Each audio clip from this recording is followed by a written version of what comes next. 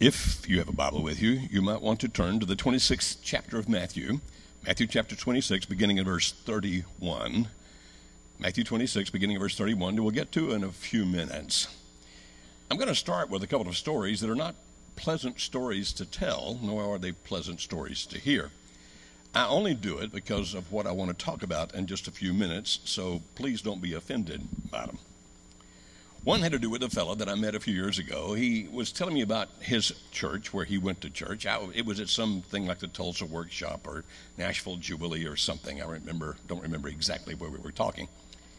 He said that he had been a leader in his church and that he had sinned in a very egregious and public way, that everybody in the community knew about it because it was a small community, and of course it had hurt the church as well as hurting his family and etc. He said that he had done everything he could to make it right. He had gone before the church, confessed his sin. He and his wife had worked out their problems and solved that, and he continued to go to church there. But he was told, you need to sit on the back row and keep your mouth shut because everybody knows what you did. A couple of years had transpired, and on one particular Sunday, he came to church, and much like we do here, they have a tradition in their church that somebody stands at the back door and hands out the church bulletin. On that particular Sunday, he noticed that nobody was doing that. And so he grabbed a handful of bulletins and stood at the back door and was handing them out when a church leader approached him and said, "You're not allowed to do that. You're supposed to sit on the back row and keep your mouth shut. Go do that," which is what he did. He said, "I'm told I can't usher. I can't do anything ever again in that church," is what he said. The second story has to do with a young lady that I knew when she was a teenager. She was raised in a very good Christian home. I know her parents. I knew her, well, as I said, when she was a teenager. She grew up. She went to one of our Christian universities. She found a young man there and married, and they did very well for a while. As a matter of fact, I remember visiting with them while they were engaged. I had a meal with them when I was speaking over at their university. And I remember telling him, because I knew her and loved her, I said, "My brother's on a paving company, and if you mistreat her, we will put you in a parking lot." Somewhere along the course of their marriage, she strayed. She committed adultery. It ended her marriage. Not too long after that, she married the man that she had been unfaithful with, and they, after a while, had a child. She decided that she needed to make her life right. She needed to go back to church, and so she went to a church in the town where they lived. And this was a relatively large town. And she went to a church, and she went and met with the church eldership, she and her husband, and said what we did was sinful. It was wrong. There was no way to justify it. At the same time, we don't know how to go undo it. What's done is done. We have asked God to forgive us. We're now asking if this church would accept us. Can we come here? They deliberated for a while before they gave her their decision, which was, yes, you can come, but you cannot place membership. And you cannot have a church directory. I'm not quite sure how that tied into things, but they were not allowed to have a church directory. Her child was about 3 at the time, and she took him up to one of her programs, much like we have here for the children's program. She said there was an older man in that church that all the children loved because he carried gum and candy in his pockets and always gave it to the kids, and all the kids flocked to this guy. And so on one occasion, she walked in, and her 3-year-old knew that fella had candy, and she rushed over to him, and he picked her up and tossed her in the air like he did with all the kids when one of the sisters said, "Put that child down. Do you not know who she is?"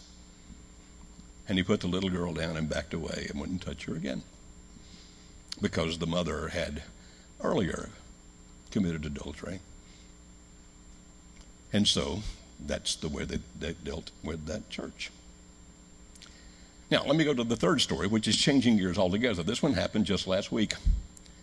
I was speaking over, I guess I'll leave out where I was speaking to make sure I give anonymity here. A man approached me, and he said, "I used to be a minister. I had an affair some years ago.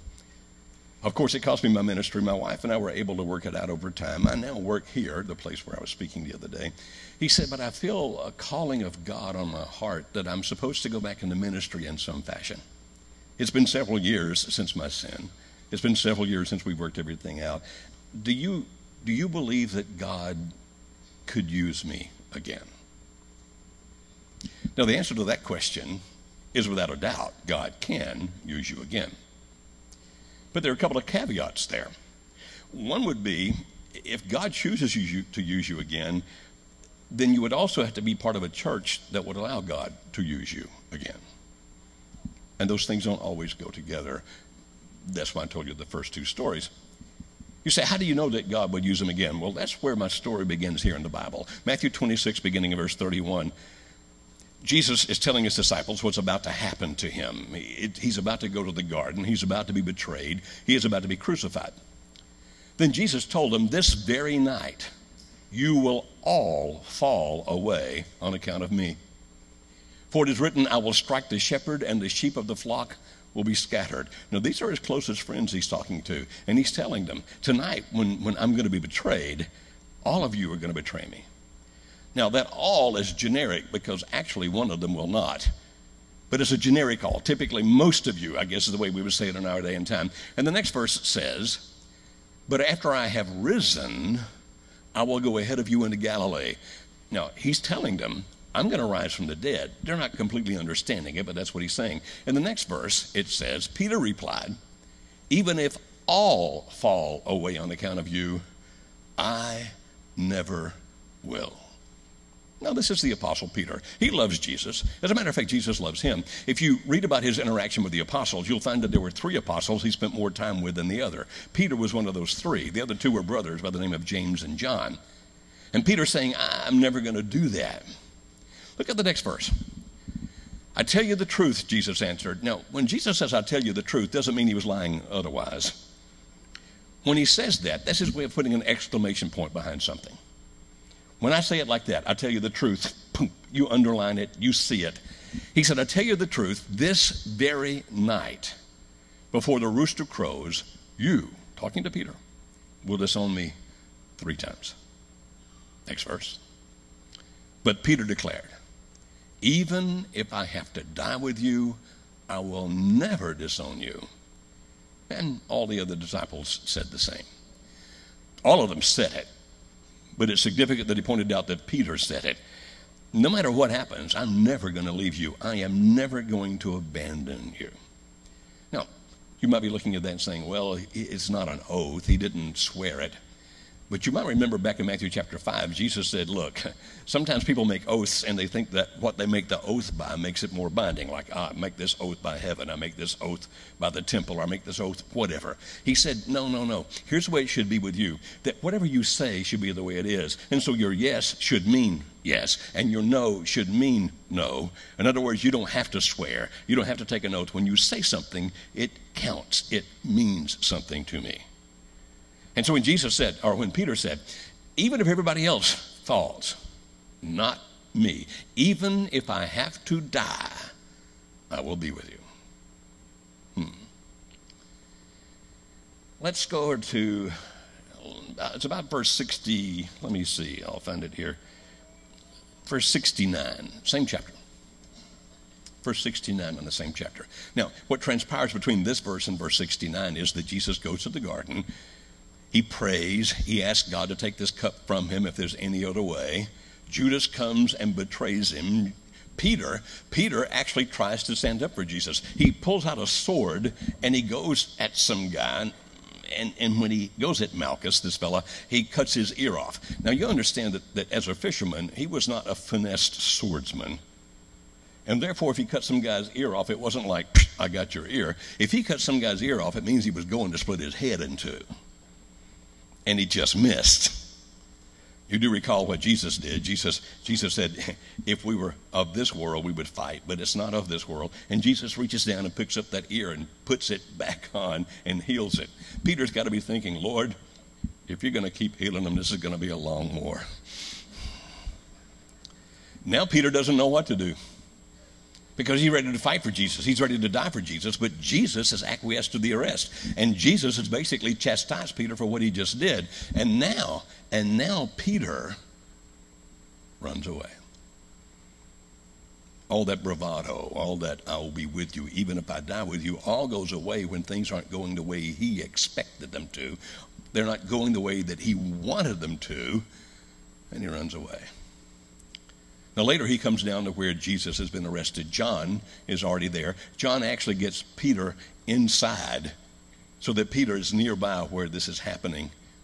Now Peter was sitting out in the courtyard, and a servant girl came to him. You also were with Jesus of Galilee, she said. But he denied it before them all. I don't know what you're talking about, he said. Then he went out to the gateway, where another girl saw him and said to the people there, this fellow was with Jesus of Nazareth. He denied it again with an oath. I don't know the man.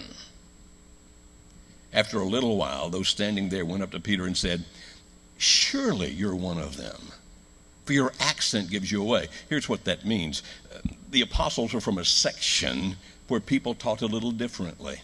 As Americans, we understand that. Sometimes you can talk to somebody and you can tell, oh, you're from the South, or you're from the West, or you're from the Northeast, just by the accents. Talking to fellow just the other day, they were talking about where he should park his car. And I said, where in the Northeast are you from? And he told me. He said, how did you know? And I said, because they stole your R's. So with an accent that made it clear that he was one of those who had been with Jesus, they said, surely, back up one second, fellows, surely you're one of them, for your accent gives you away. Now the next verse, thank you. Then he began to call down curses on himself, and he swore to them, I don't know the man. Immediately, a rooster crowed. Now you recall that Jesus had told him, yeah, you said you'd die with me. You said you wouldn't run away, but I'm telling you that before the rooster crows, you're going to deny me 3 times. And he did. Jesus knew it was coming. Jesus knew what was going to happen. Now Luke gives a little different picture of this. In the Gospel of Luke, it says that when that rooster crowed, Jesus turned and looked at Peter. Peter had eye contact. Can you imagine how that must have felt? I've let people down before. I've done things that have caused great pain and harm and hurt to people. Somehow it seems it's a little easier to do when you don't have to look them in the eye. But imagine doing that. And after that rooster crows, Jesus turns and looks at him, makes eye contact, and you can imagine all the emotions that are flooding through Peter. Look at everything he's experienced that night, emotionally. Jesus said, they're going to take me away. Peter has already told Jesus beforehand, I don't want that to happen. You may remember on one occasion when Jesus started telling them he was going to Jerusalem, he was going to die, Peter said, you can't do it. On that occasion, you remember how Jesus chastised him? He said, get behind me, Satan. Not that Peter was Satan, but by that encouragement, he was actually working on the devil's side. So he's already been chastised by this. And now when they get closer to the time, and Jesus says it's going to happen, and you all will fall away from me. And Peter says, no, not me. Even if I have to die, I'm never going to leave you. And so when they come to get Jesus, we skipped one part. When Jesus is in the garden and he's praying, he leaves Peter and James and John. He goes a little ways away to pray, and he comes back, and they're asleep, and he wakes them up, and he's frustrated because they won't stay awake to pray with him. But they're fishermen. These are guys that are used to going to bed at dark and getting up before daylight. It's not that they don't care. It's just the way they're conditioned. He goes off and prays again, and he comes back, and he's frustrated again that they have fallen asleep. They know he is in great agony, and even then they have fallen asleep. And so he's chastised again. Jesus said, I know your spirit's willing, but your flesh is weak. And then when they come, and there's Judas heading to crew, and he walks over and he gives Jesus that betrayal kiss, and Peter is now infuriated. He's said, I'll die with you, He's now been chastised, said, you're going to deny me. He's been chastised again because he falls asleep. And now he sees what Judas is doing. And in his great anger, he grabs a sword and he tries to cut that head's dude in two. And Jesus chastises him again. And now he's so confused. He doesn't know what else to do. And he runs away. Did he know better? Yes. Was he wrong? Yes. But if I were to poll this audience, with everyone here who is old enough to have some comprehension of their lives, and ask you, have you ever known better? Have you ever known that what you were about to do was wrong, but you did it? And some of us would try to justify it by saying, but I was caught up in the heat of the moment. I mean, Peter could have said that.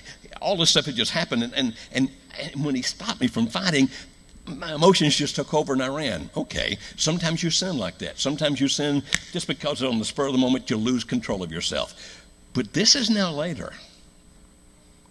He's getting close to daylight. And he's come in there. And he sees what they're doing to Jesus. And it's got to be going through his brain. I told him I would die with him. And the first time somebody says, you with him? No. How do you think he felt? What do you think's rushing through that brain of his? The second time, you've got to be with him. This time he called down an oath. Basically, he's cussing, as we would say it in our culture.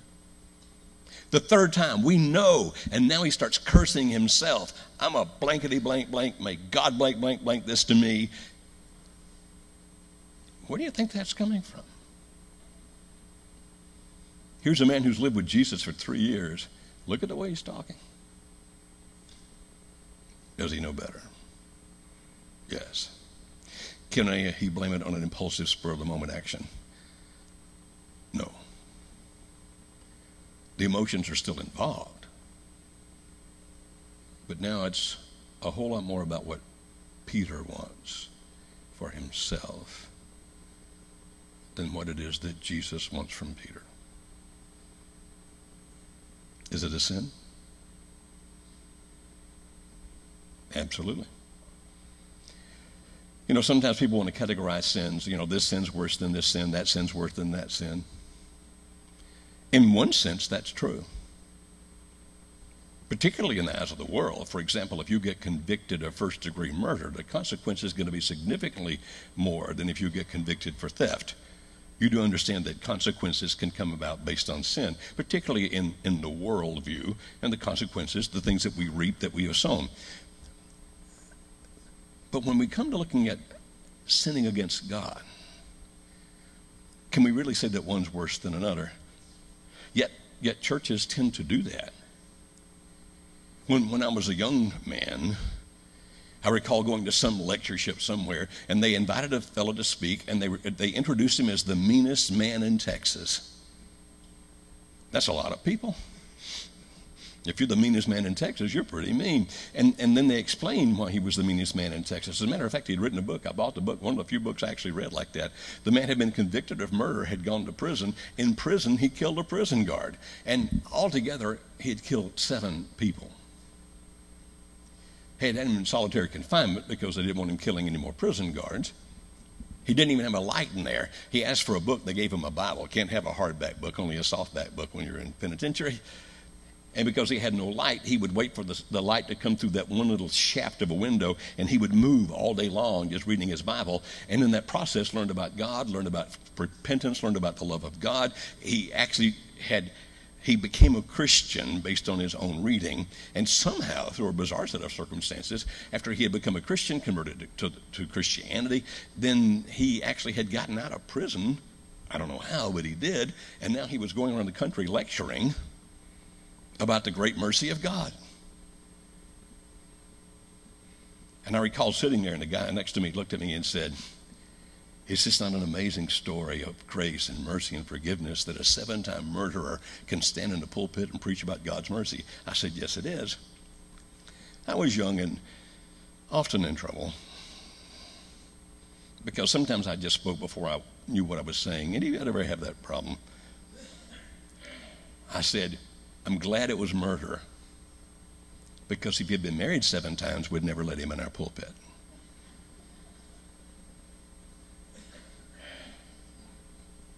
Am I right? Now, the person next to me was highly offended. Sin is sin. But I can't think of any greater sin than to deny Jesus. And then to have him look at you. And you know what the Bible says he did when Jesus looked at him? He wept bitterly. Anybody ever been that sorry for what you've done? That convicted of your own sinfulness, that you wept bitterly? I have. When you have to come face to face with your sin and see what you have done, how it's affected other people. The consequences not just in your life, but the consequences of people around you. Weeping bitterly indicates what's really in Peter's heart. You see, he did love Jesus. He really did. But that love was not strong enough on that occasion. Now, you might be thinking, but at least he didn't commit adultery, or at least he didn't commit murder. Right. We'll go to the Old Testament for those stories. King David, who did both, adultery and murder. And yet it was after all that, after his penitence, after he made himself right with God, it was after all that that God would write of him, he is a man after my own heart. Is that correct? So what about Peter? Let's move over to 21st chapter of John. I think it's around verse 15.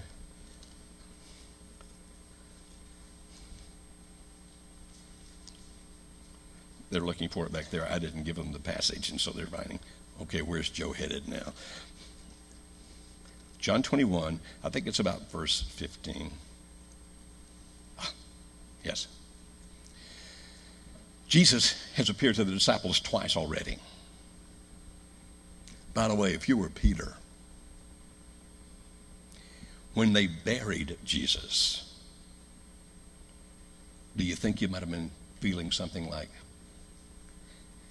if only he were still alive, I could tell him how ashamed I am of what I did. If only he were still alive, I would tell him that I'm so sorry that I let him down. If only he were still alive, somehow I could make this right. Do you think maybe Peter might have felt those kinds of things when they buried Jesus? And then he comes back to life. On the 3rd day, he resurrects from the dead. Peter and John run when they're told that the tomb is empty. They see it. It really is. He's resurrected. And then he shows up to meet the disciples. If I were Peter, I don't know what Peter felt. I'm just thinking about what I would feel if I were Peter. If I were Peter, the first time Jesus showed up after his resurrection, as much as I would have wanted for him to still be alive so I could tell him how sorry I was, I'd be terrified to meet him when I found out he was.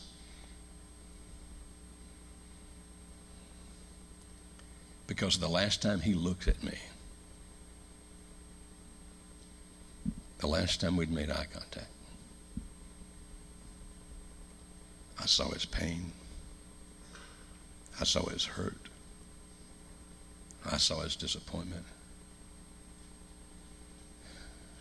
And now that I know he's alive again, if it were I'd be terrified of what I was going to see in his eyes.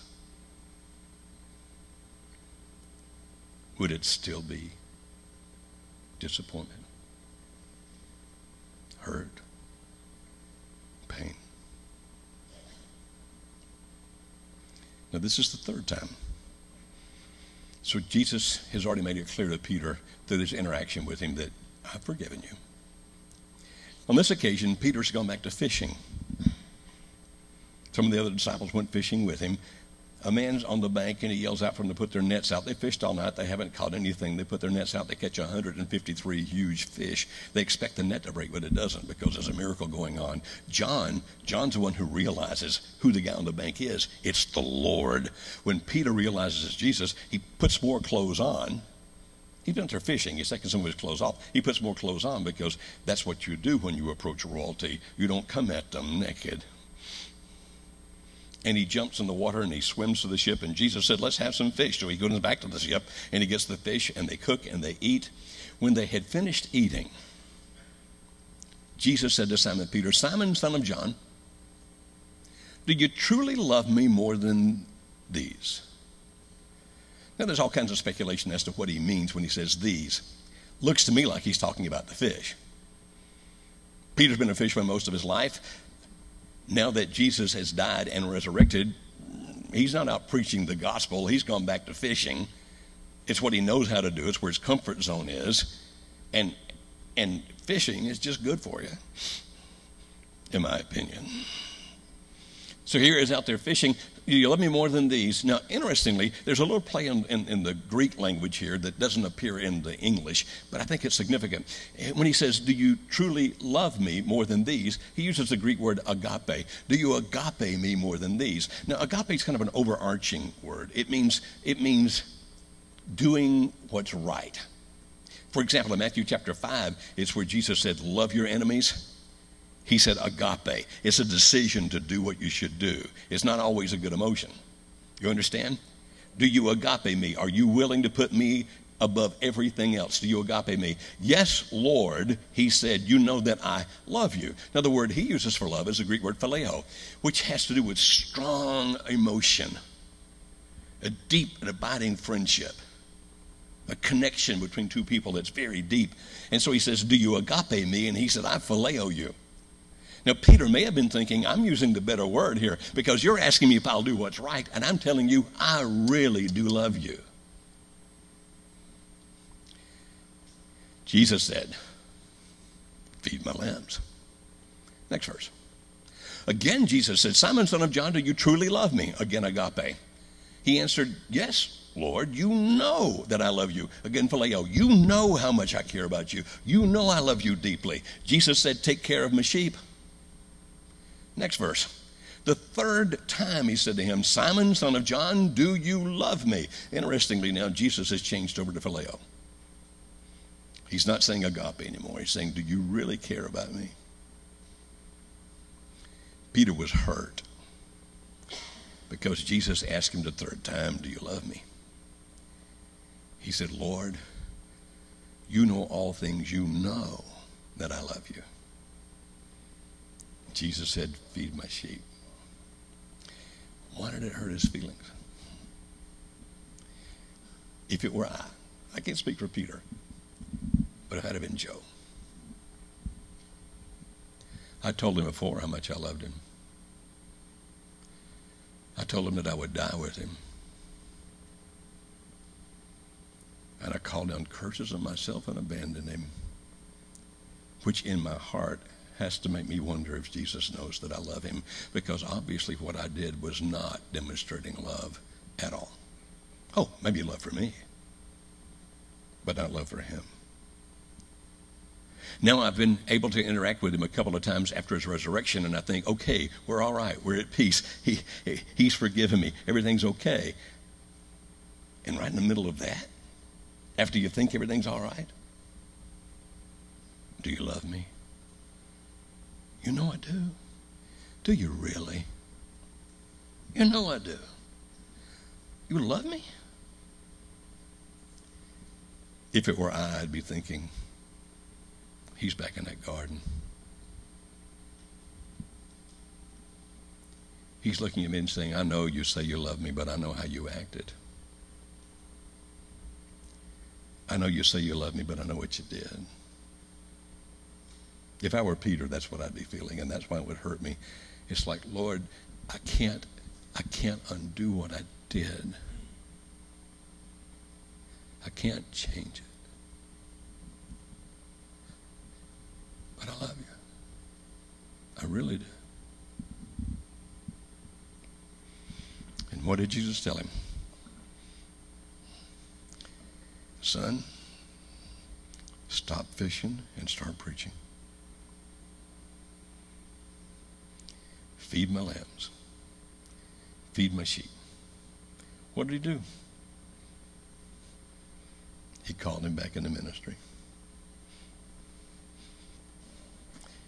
Because he knew his heart. Some good people do some really stupid things. Things they know better than to do. Things that if Jesus walked into the room and made eye contact with them would break them. Sometimes they do it for a day. Sometimes they do it for a month. Sometimes they do it for a year. Sometimes they do it for a decade. It's wrong. It is absolutely wrong. It shouldn't happen.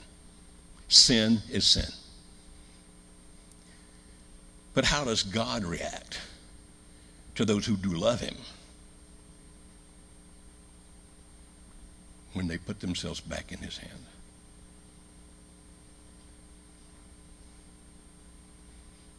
There may be some significance to the fact that he made Peter say it 3 times because Peter had denied him 3 times. There may be some significance there.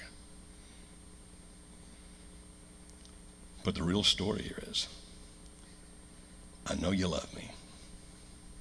Quit feeling sorry for yourself. I'm calling you back into ministry. Go do it. Alice and I were divorced in 1984. We remarried in 1987. It was all my fault. We put our marriage back together. A couple of years after that, a guy named Clay Humphreys called me. He said, we want you to come speak at a thing at our church. And I said, you of all people should know I can't do that. Don't you know who I am? Don't you know what I've done? Don't you know where I've been? He made a most interesting comment. He said, now, I always thought that you had a gift of preaching that God had given you. Has anybody else told you that God gave you the gift of preaching? I said, well, others have told me that. He said, now, if that's true, who does that gift belong to? Oh, God. Well, if it belongs to him, what right do you have to refuse to use it? So I agreed to go. A few years later, I'm sitting with a friend of mine named Jeff King. Jeff spoke here a few Sundays ago. Remember Jeff? Jeff had gone through some terrible things. We're sitting at a Red Lobster in Augusta, Georgia. He said, I've done terrible things. My life is over. I sin. God will never use me again. And I said, it's amazing that you have decided to put yourself in a position to make God's decisions. If God chooses to use you again, what right do you have to deny him? So Jeff allowed himself to be used again, and God has used him powerfully. Does that mean that God is happy with what I did in 1984? Absolutely not. Does it mean that God is happy with what Jeff did? Absolutely not. But does it mean that God not only will forgive but restore? Absolutely so.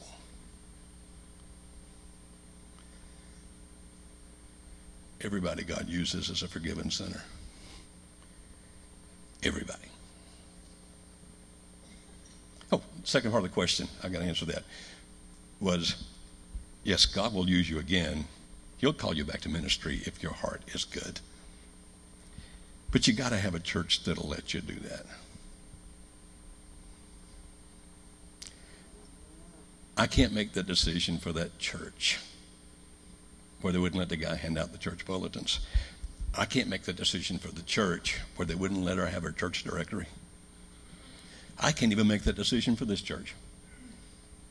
I'm a member. I'm a part of this church, but I can't make that decision for this church. You know who makes that decision? Us. All of us.